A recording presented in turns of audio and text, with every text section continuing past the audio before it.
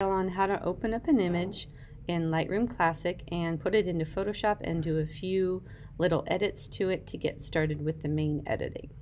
So the first thing you want to do is make sure that your Photoshop and your Lightroom Classic are both on your dock. Your dock are all your applications down here, and that will pop up when you put the cursor down there. So right now I only have Photoshop on here, so if I wanted to find Lightroom Classic, there's a few things you can do. First thing you can do that's really easy is you can just go up here to your search magnifying glass and type in Lightroom Classic, and then double click on that and it will open up on your dock for you. Another thing you can do is find the Adobe Cloud or Adobe Applications icon at the top here, and then scroll down and find your Lightroom Classic and open. And when it opens, it's going to open up on your dock and also on your desktop. Okay, so now that you've already gone through and learned sort of the basics of how to use Lightroom, right? Not necessarily how to use it, we're going to do a little bit more work on that, but you know where things are for the most part. You know your library is here. You know if you want to edit a photo, you go to develop and you can edit it over here on the right. We can spend some time exploring these later. And you also know that if you're trying to find your photos, you can organize them over here in the folders. So right now I'm going to be using this image here. This is a photo I took at Yellowstone National Park. It's called the Grand Prismatic. Maybe you've been there. It's a large water, it's not a geyser because, well, it might be a geyser. I don't remember. There are so many different types of beautiful natural things at Yellowstone. But this one is unique because it has all of these different sort of earth minerals and lichens around the opening of the water that makes it look like a giant rainbow, basically. So that's pretty neat. This is the aerial view. You can hike up and stand on a platform and see it from the top, and you can also see this little like pathway here. You can walk around it too. All right, so I've got this in here and I could do a few edits to it, but honestly, if you're gonna put it in Photoshop, I would just save your edits for Photoshop. These Lightroom edits are if you're trying to edit things really quickly, or if you want to create like a mass edit with a preset, you could create a preset with these, and then you could gather a ton of photos and then just change them all to that preset. Which is a really fast way of doing some edits. But we're not going to worry about any of that now. We're just going to have this photo and we're going to export it, and I'm going to put it on my desktop. So hit export, and then you get to tell it where to go. So export to my hard drive, which is exactly where I want it to go, and then exactly where on my hard drive, export to desktop. I put it on the desktop so I can see it, and then I move it later. I could put it in a subfolder and I could title that folder maybe Grand Pris, and then you also want to name it. So you can scroll down and see all these custom names, file name. You could do custom name and then Grand Prismatic top view hike, and then you hit export. And now you see that it's going to end up on your desktop under Grand Pris, and there it is. Okay, so it's always sitting there for you. So for now I'm going to close Lightroom CC, and we're going to talk about how to open up your photo in Photoshop. There are several ways you can do it. The first way, which I love to do because it's fast, is that I just take it and I drag it and I dump it directly on Photoshop, and there it is opening up in Photoshop.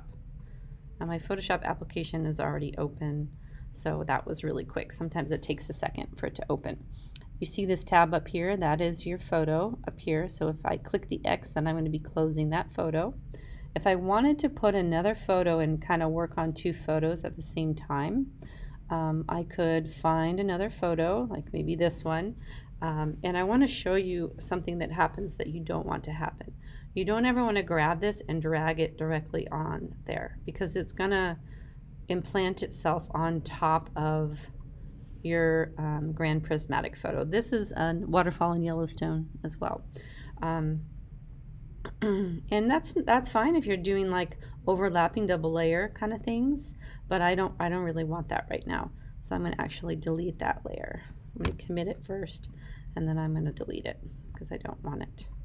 So if I wanted this to be open in Photoshop but not in this photo, then I would grab it and drag it and put it right on top of the icon, and then it opens up in a new tab. So I have my Grand Prismatic tab and I have my Waterfall tab. This is Yellowstone Falls, I think. So there you go. So you've got 2 photos in there. You can work on both of them if you want to, or just one. But I am going to close this one and just work on this one. I did want to show you one other thing.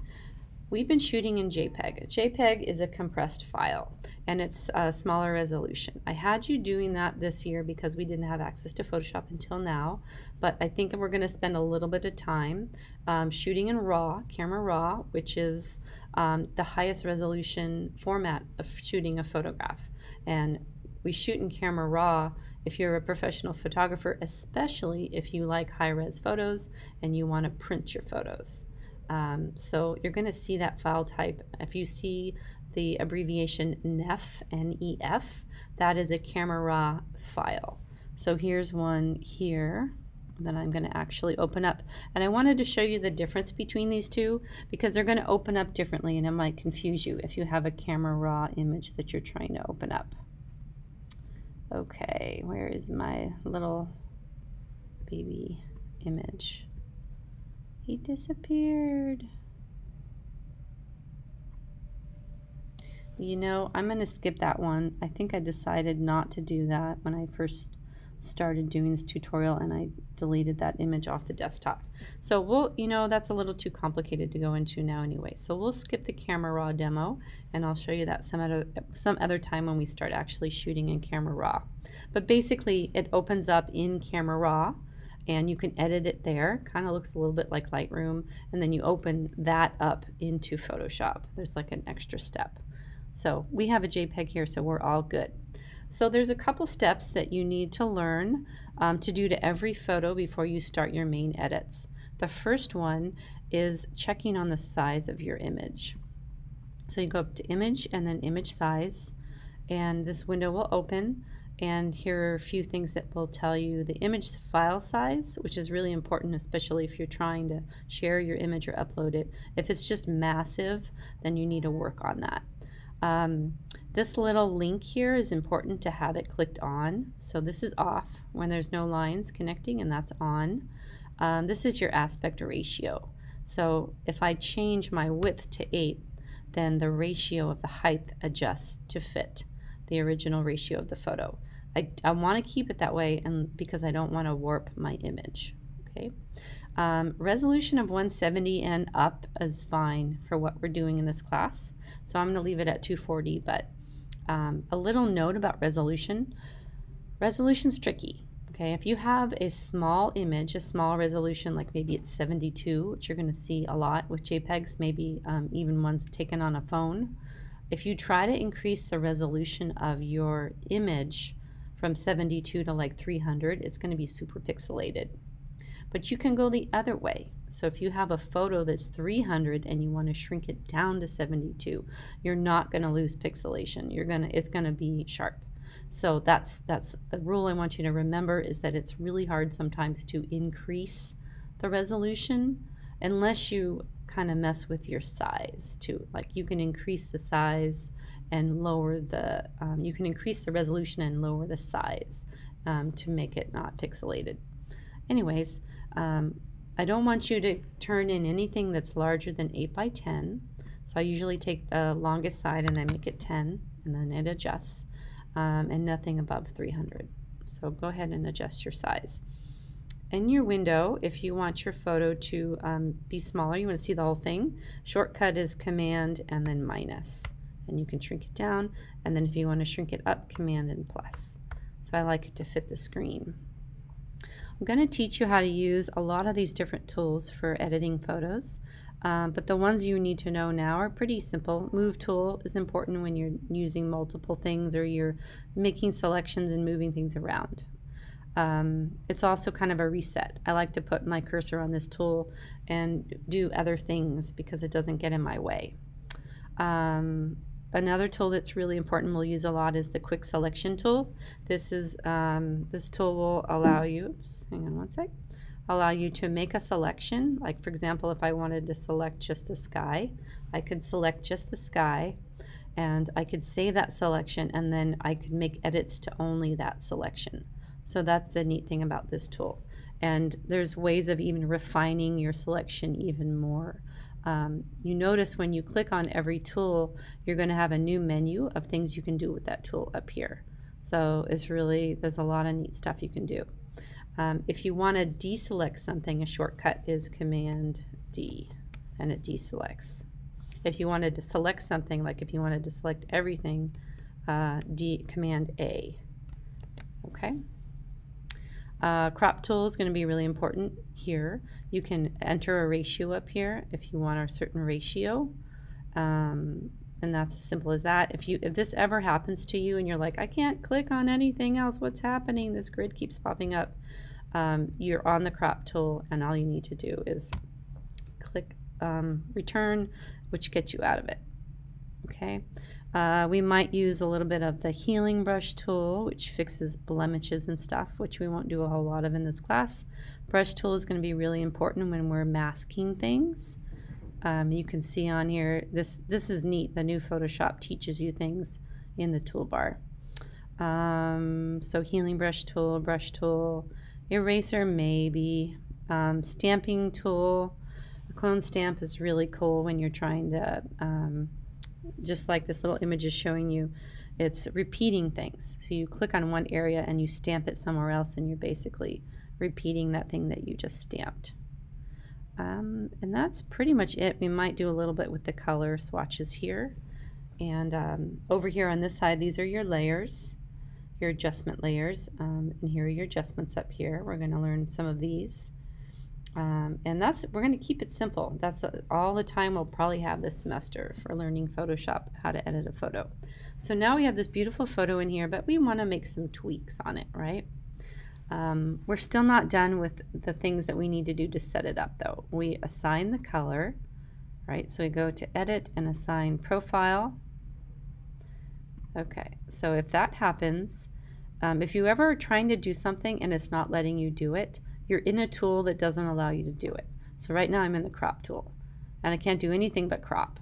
So I always like to go back up to the move tool, because then it kind of frees me up to do the things I want to do. So I'm going to go up to Edit and Assign Profile.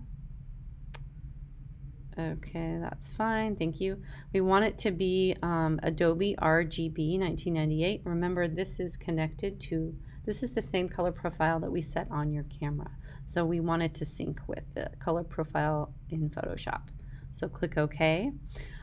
This is kind of a nitpicky thing, but I was taught to do this, and so I think it's, I'm teaching you how to do it, but you could probably get away without doing it too.